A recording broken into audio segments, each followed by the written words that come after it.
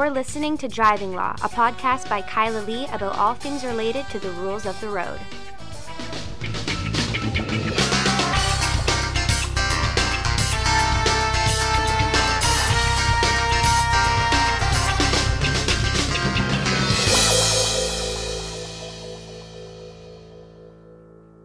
Hello, and welcome to another episode of Driving Law. I am Kyla Lee, and with me, Paul Doroshenko, my sometimes co-host. Struggling along. This week. Why are you struggling, Paul? Saturday at 5:15, driving home Southwest Marine Drive, I was rear-ended by a driver, new driver without an N, in a Porsche Panamera. What? A new driver in a Porsche? In a white Porsche Panamera in Vancouver. Gee, what a shock. Wow. What happened? I was launched. It was completely, I had no idea this car was coming up behind me. I was driving at a slow speed because it was heavy traffic. And I was launched, and I am injured. Were you launched into anything? I was launched into a Tesla. So, okay, and sorry, were you driving your green truck? What were you driving? I was driving a 15-year-old sedan. Oh, come on. Well, it's a Mercedes, but it's a 15-year-old sedan. No, I just want you to be my ridiculous driver of the week. Not you, but your accident.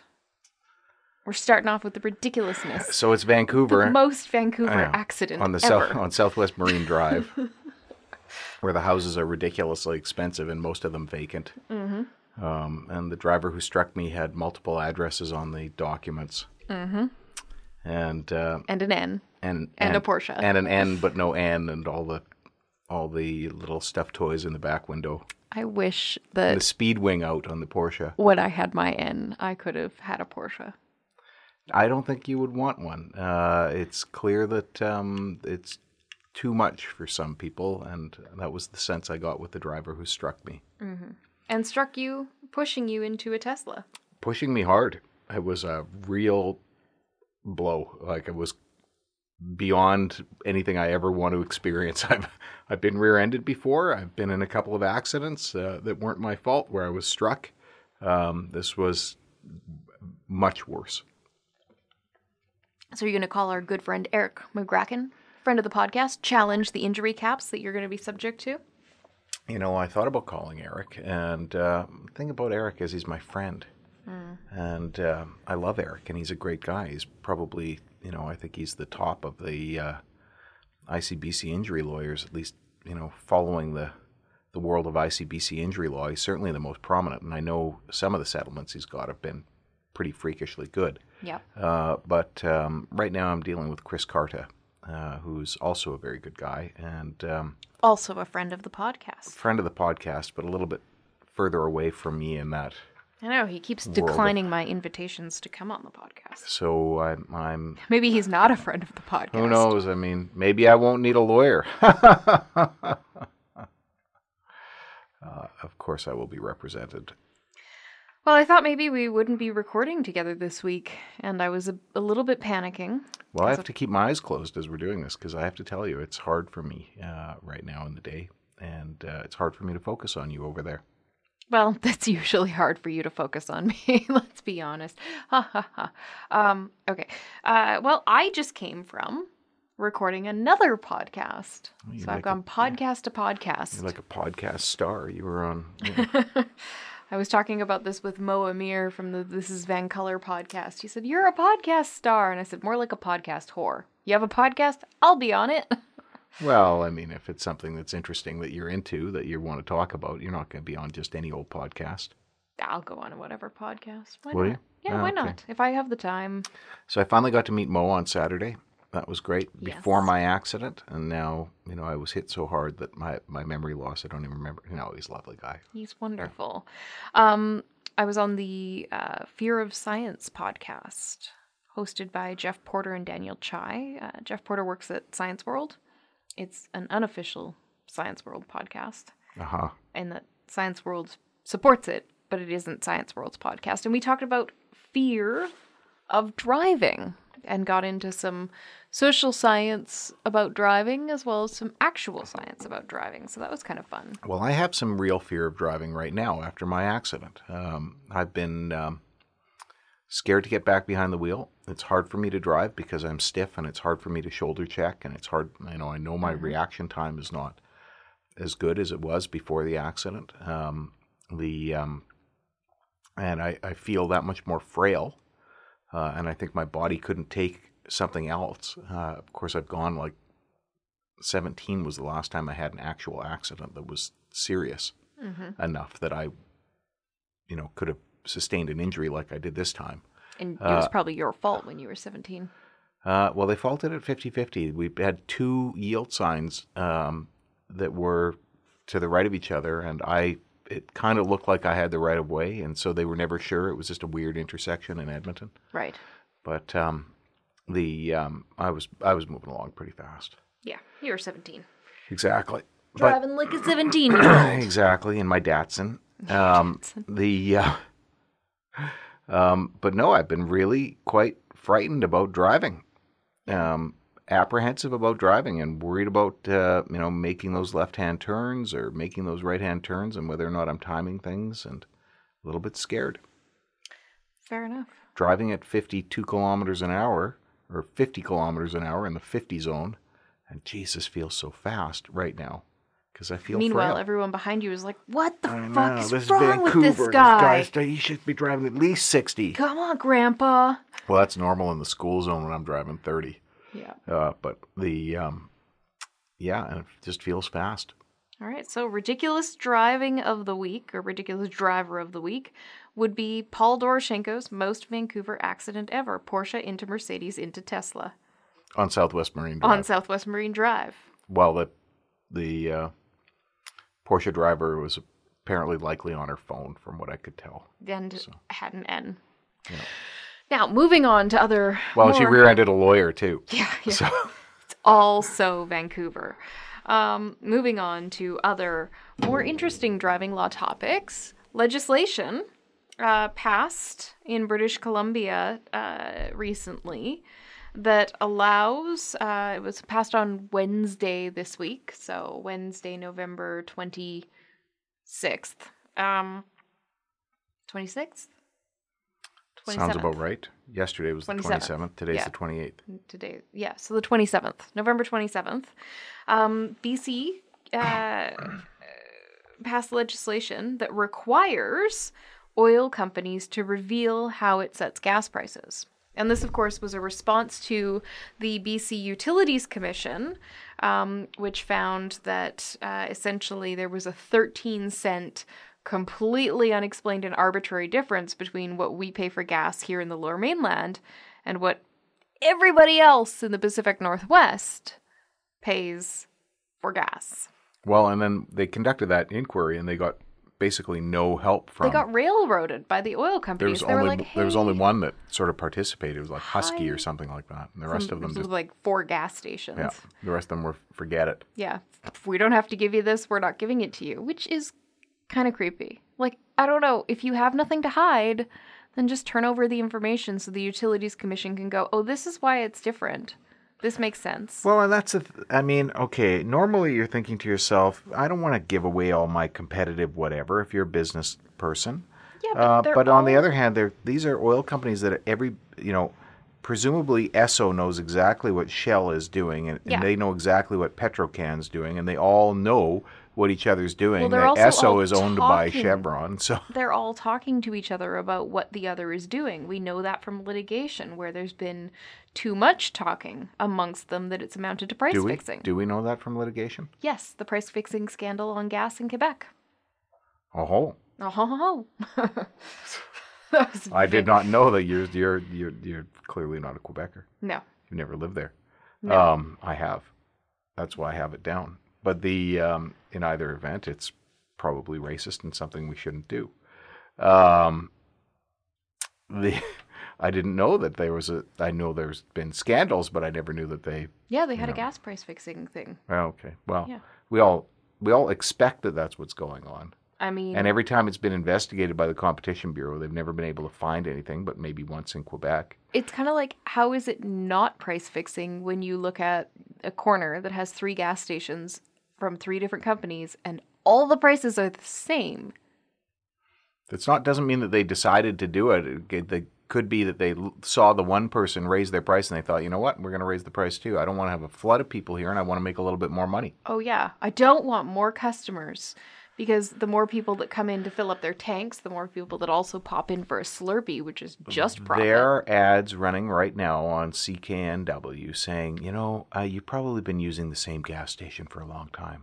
Why don't you think about trying our gas station? I think it's Husky or something like that. Really? Mohawk, yeah.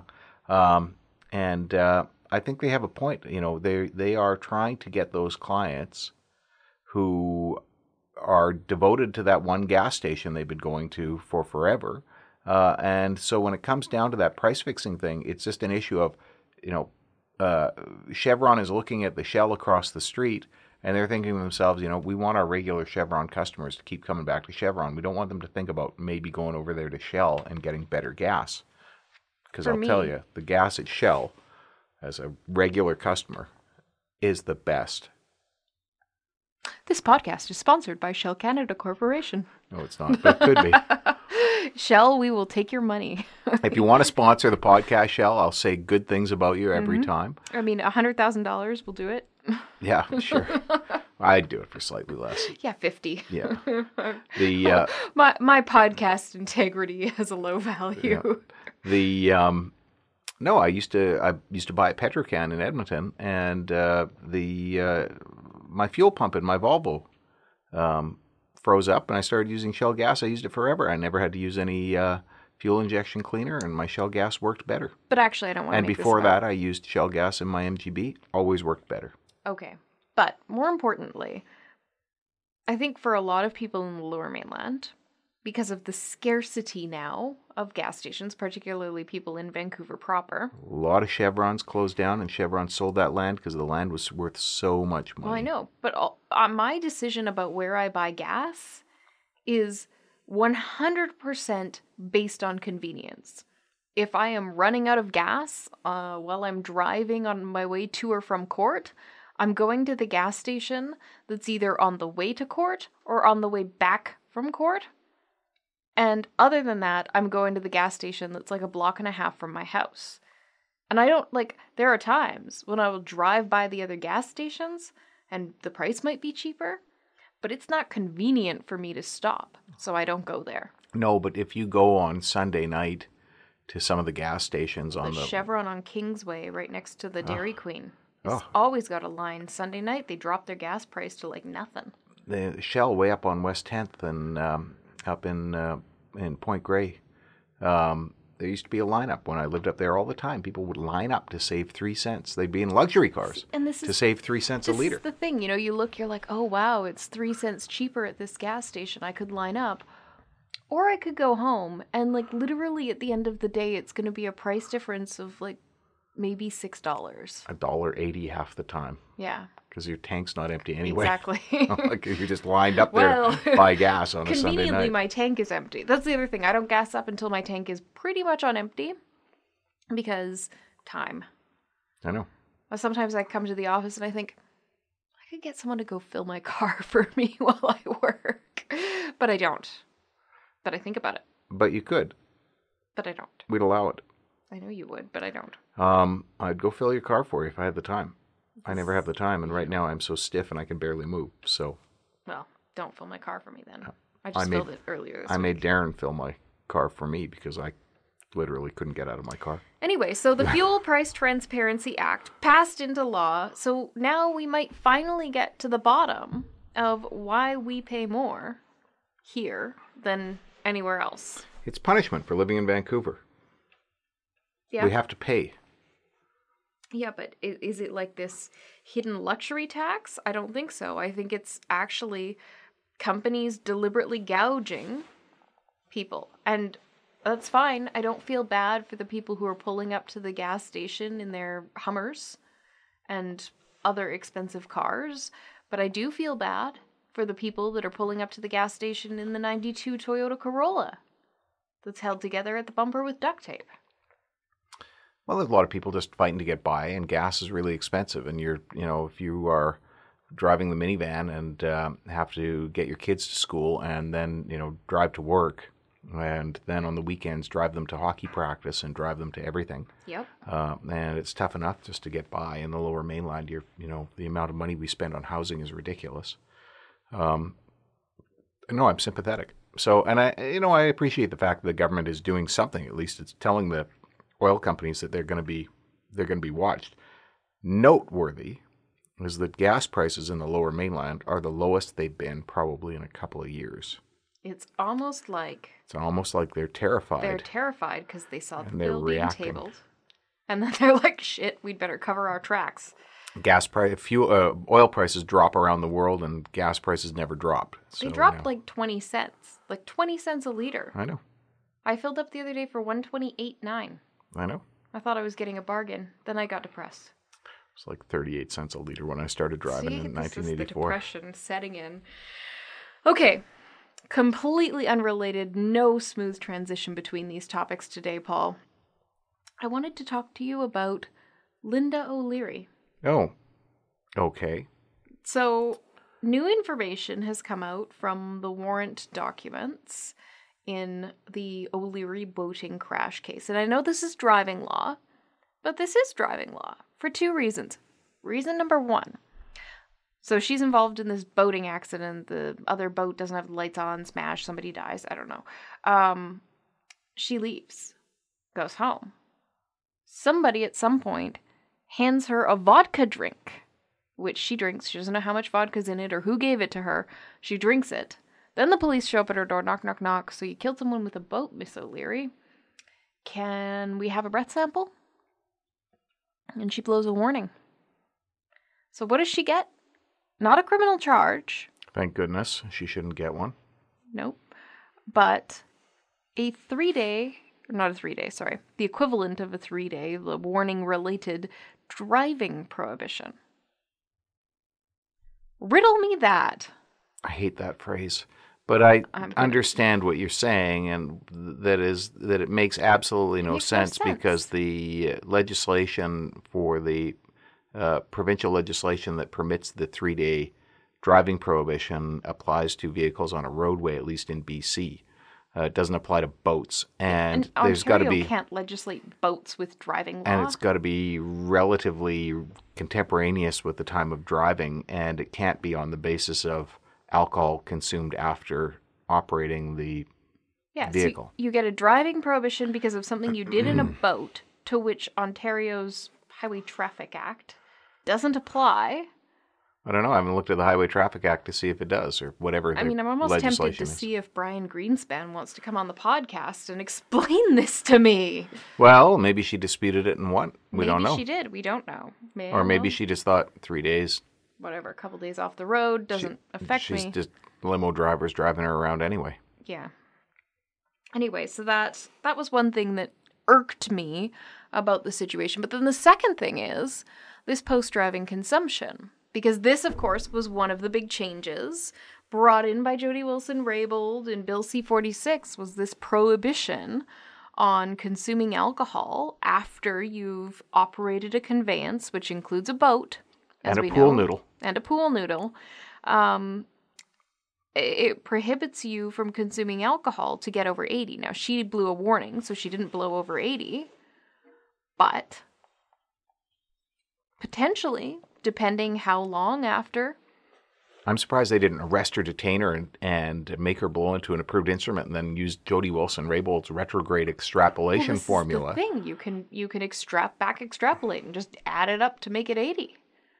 All they have to do is wait long enough until she's got a low enough reading that they can back extrapolate it up. As long as they get 20 or more. Yeah. So that's interesting. She's lucky she's not charged because there is a mechanism where she's charged under the Shipping Act. Yeah, she's charged under the Shipping Act with careless boating.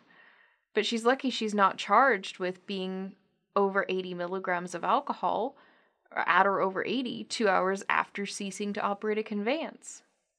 Because not only could they, theoretically, under the law, not only can they back extrapolate, and they could use the time, maybe depending on when the reading was taken, to say she was over 80 at the time that she operated the boat.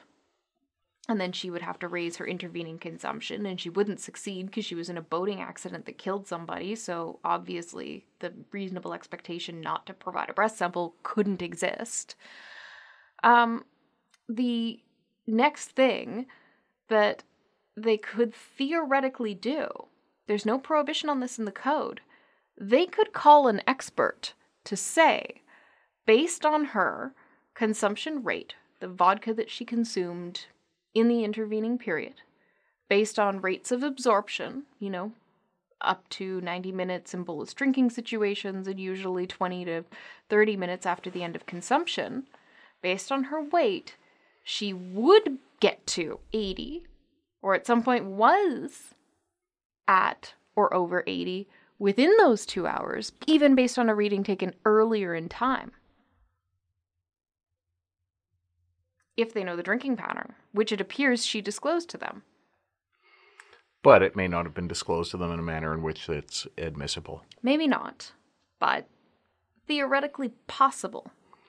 And which is freaky. That's the ridiculous it's absurd aspect of it. Anyway, thank goodness she's not going to be the test case, because I feel sorry for anybody who is going to be the test case, and I'm actually somewhat sympathetic to her here. Look at the national news coverage. Nobody believes that she was the actual operator of that boat. Are you on the Kevin drove the boat bandwagon? The dress is what color is the dress? Blue dress. Blue and black, or blue or gold? Yeah. White and gold. Yeah. The dress was blue, clearly, and she was. I have no idea. I won't speculate about it, and the reason I won't speculate about it is because I don't think it's fair. As I say, you have to accept the evidence that's there sometimes. And the evidence that's there is two people saying that she was the one operating the boat. A lot of people are very not sympathetic to her. I know you say you're sympathetic to her, but a lot of people are not.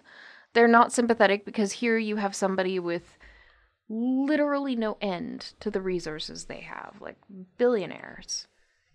Right? Billionaires? Yes. And they can hire the most expensive, top-notch lawyer. They never Canada. phoned you. I'm not the most expensive, Paul. I know you're the most top-notch, but no, they didn't phone me. It's fine. It's fine, Kevin and Linda O'Leary. You don't need to call me. You can call Brian Greenspan. I'm just saying, I probably know this area just as well. It's fine. I don't need your money. Would have done it for half the price. Yeah, half the price. I would have done it for like 2/3 of the price? what they spend on lunch. Probably. Yeah. The surprisingly cheap. Too cheap for the O'Learys.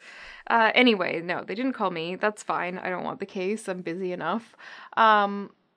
No, but they have all these resources. They can hire one of the most expensive, well-recognized, famous lawyers in Canada in criminal law, Brian Greenspan. Nothing wrong with him.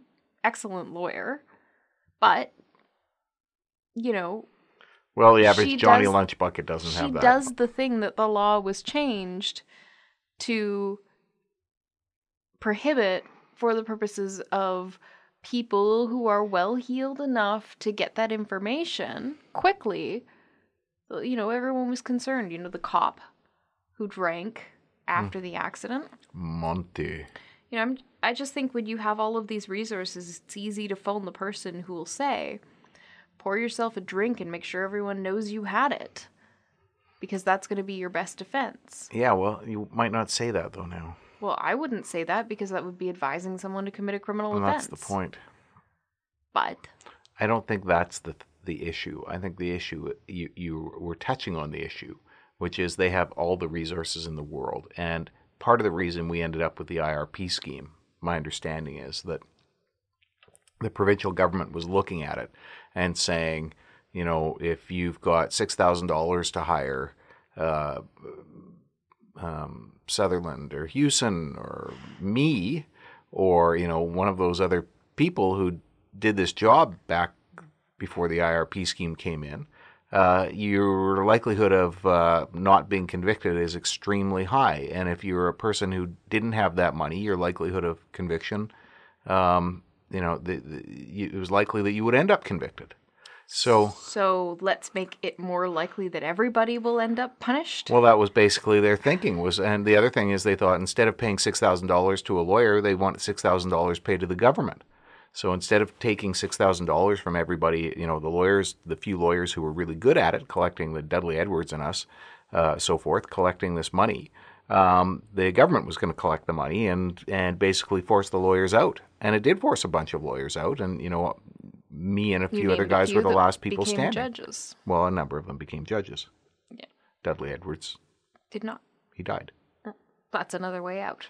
Exactly. It's not the recommended path. Are you kidding? It's maybe the best way to go. Some who became judges might have been thinking, "Damn it, wrong path."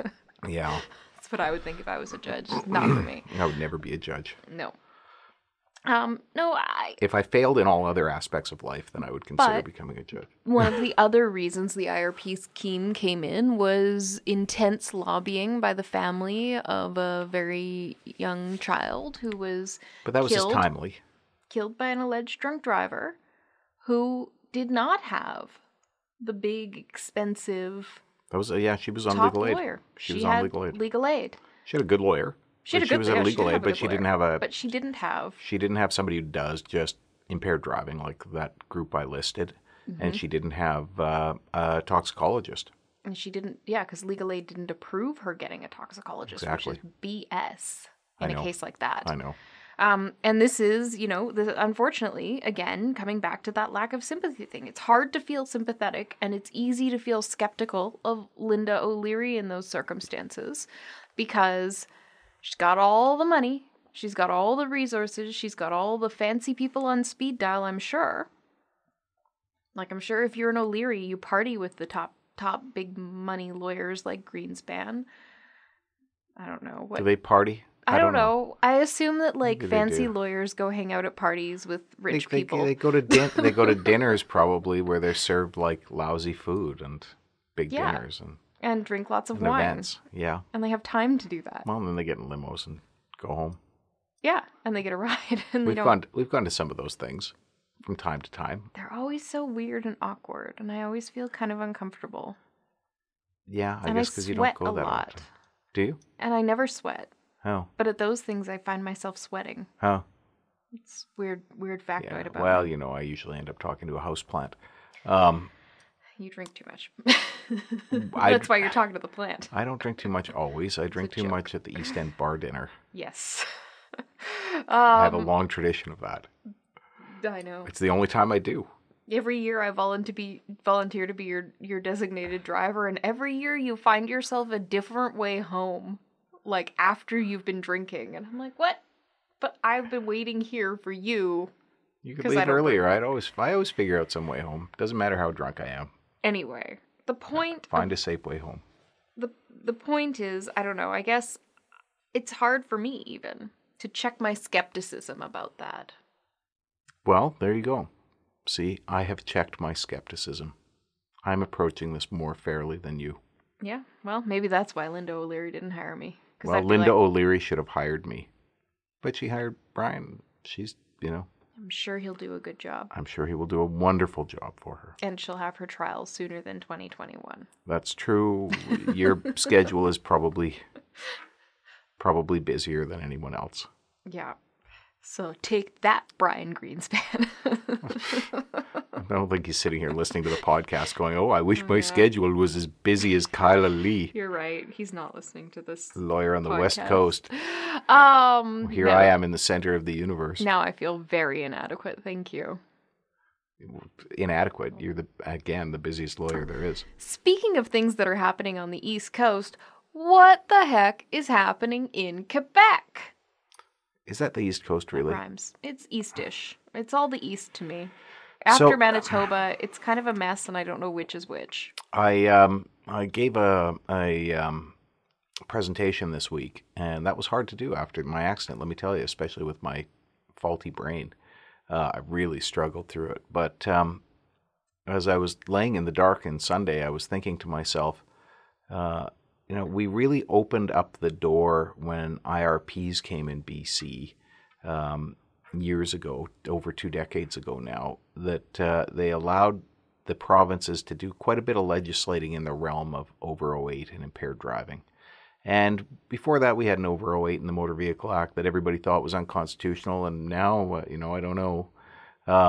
But the provinces now have a real, inconsistent application of the law. So for a long time here in BC, if you're convicted of impaired driving and are over 08, you were paying a higher fine than you were in other parts of the country. You got a longer driving prohibition, despite the fact that it's federal criminal law because it was written into the Motor Vehicle Act. And in Quebec, they've had for a long time, apparently, harsher punishment for refusals. I think they had a 2-year driving prohibition the first time out and a $2,000 fine. We now have a $2,000 fine across the country. But now Thanks a lot, Quebec. I know. It's ridiculous. It's just that Who can punishment afford is so over the top. $2,000? That punishment is That's a so minimum. fucking over the top. It's just ridiculous. For an ASD refusal, where you got a police officer operating some little handheld device that's not recording any information. It's ridiculous. It's shameful. It's shameful. I'm so disappointed with this federal government for that. But it's okay. You can get time to pay. Yeah. But the point is now, what do we have in Quebec? Your second conviction for a drinking driving offense leads to a lifetime interlock requirement. So about $2,500 a year in renting the interlock equipment and paying for monitoring equipment. And that's the price right now. 10 years from now, it'll be $3,500. That's $30,000 a decade. It also means you can never, for the rest of your life, operate any vehicle that can't have an interlock. Heavy machinery, equipment, it prohibits you from so many different types of jobs. Riding mower? Those big delivery trucks, like the big rigs and shit, you can't put an interlock in those. Motorcycle? Yep. Riding mower? Yep. Rental car? Yep. Rental truck to move? It is like a form of punishment that is so inconceivably debilitating that it defies logic that this can possibly be a justifiable administrative penalty under a licensing scheme. I agree with you 100%, but how is it going to get struck down? Somebody's going to have to challenge it. How are they going to structure that? Well, you would have to, speaking from experience here in British Columbia, trying to challenge mandatory things in BC's Motor Vehicle Act. First, you'd have to be convicted for your second time. Then you'd have to get notice that you were now subject to the interlock requirement. You'd have to wait until you've finished your driving prohibition, which is probably at least 3 years for a subsequent conviction, just like it is in BC. It's actually, I think, 3-year minimum now under the code. I think it's 2 in the code. 2. Okay, well, whatever. You're at least 2 a couple years years that you're prohibited from driving, yeah. And then you go to renew your license and they say, okay, now you're subject to this restriction. Then you have to write to them. And you have to say, I object to this restriction. I wish to review this restriction being put on me. And then you have to wait for the government to write back and go, there's no ability not to do this. Or it's mandatory, there's nothing we're going to do, or deny your request for review, and then you have to seek judicial review and constitutionally challenge it that way. Or they could never reply to you, and then you'd have no reply, and then you have to go and make an application to court for them to mandamus order for them to consider it, and then they'd consider it, or they'd say we're going to consider it in 3 years or something like that, and then you'd end up with a mandamus order for that, and you can end up to make it sooner, and then you get a decision eventually, and then you'd have to judicially review the decision on what basis? Yeah. On what basis? That they don't have the authority to do what the legislation says that they do, and we have Court of Appeal authority here in British Columbia from a case that the Court of Appeal overturned of mine that still frustrates me to this day, where they said, well, this is great. The Chambers judge ruled that the superintendent had to do this thing in this case that you've spent years working this series of judicial reviews towards, but there's actually no authority to do that And so the order the Chambers judge made wasn't lawful, even though all of the case law said that that's how you do this. So you can't force an administrative tribunal to do something the statute doesn't give them the power to do by getting a court order. So, like, the only avenue is a constitutional challenge. And then what do you classify it as? Punishment? Is it punishment? Are you challenging it under Section 12? Is it a search because you have to blow into the interlock every time and share the data with the government of Quebec? Is it a form of detention? Is it Section 9? Like, where is your constitutional challenge coming from? Also, for Quebec lawyers, there's 3 cool ideas for challenging this provision. Those were the best 8, 3. 9, and 12. Best 3 you could come up with. You're not going to be able to argue that it's discrimination against the drunks. Why is being an alcoholic not a protected class? Well, it's a medical issue. But the then what about for medical people? People who have medical issues where they can't blow. What if something happens to you in the course of your life between, you've had the interlock for 7 years and then you get lung cancer. Now you just can't drive? You've lost one lung. You've had one lung removed. Yeah. Can't drive anymore. Not allowed. Because you can't blow into that interlock and hum at the same time. Yeah. What's going on in Quebec is absurd. I mean, I have enough trouble with the indefinite lifetime driving ban that you get for a 3rd impaired driving conviction in BC, but at least there is a provision in the Motor Vehicle Act that allows it to be reviewed by the provincial court. You can apply to your sentencing court to have it reviewed. So there's like a quick and easy way after you've served a portion. Well, there is a method in Quebec after your 2nd conviction. After 10 years, you can apply for a review. After 10 years. Yeah, but on your 3rd, there's no application to apply, so you're done. But how can you have a power over somebody's life for the rest of their life that is unreviewable? Like, is it not unconstitutional, contrary to Section 52, I believe, of the Constitution, to create unreviewable government powers? I don't know. The courts always have inherent jurisdiction to review the exercises of discretion made by government in applying legislation? If I didn't have a head injury, I might be able to answer your question, but it just basically sounded, that was so beyond me at this point. I can't answer. Great guest you've got tonight, Kyla. Yes, well, that's okay. It's just me ranting and you being my sounding board, which is, not that different than normal. Maybe I'm a better guest. All right.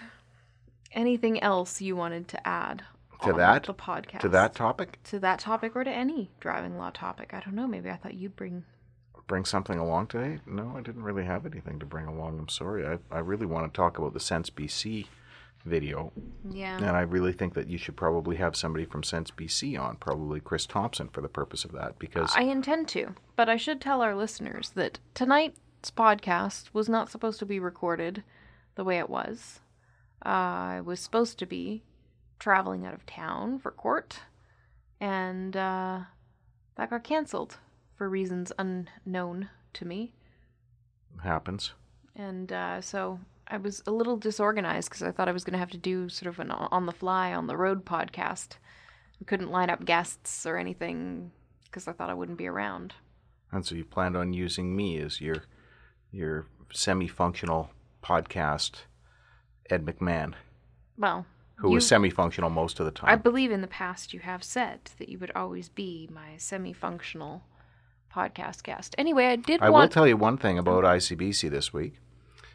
We have a smart car that we use to drive from our Vancouver office to our Richmond office and to do the odd delivery. And we bought that smart car because it was economical. Doesn't use much fuel. It was good for the environment, and they're safe cars, generally speaking. And we've enjoyed having it. And when we went to renew the insurance for our person who does most of the legal assistant who does most of the driving in it, despite the fact that she is a Class 5 driver, and despite the fact that she's been driving several years and has never had a collision.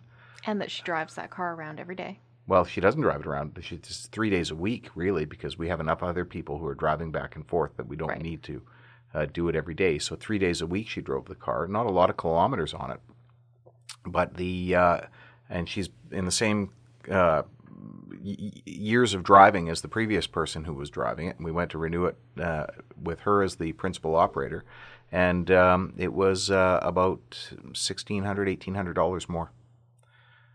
It was $3,600 for a smart car without collision insurance on it. And the smart car is worth $3,600. That's the value of the smart car, yeah.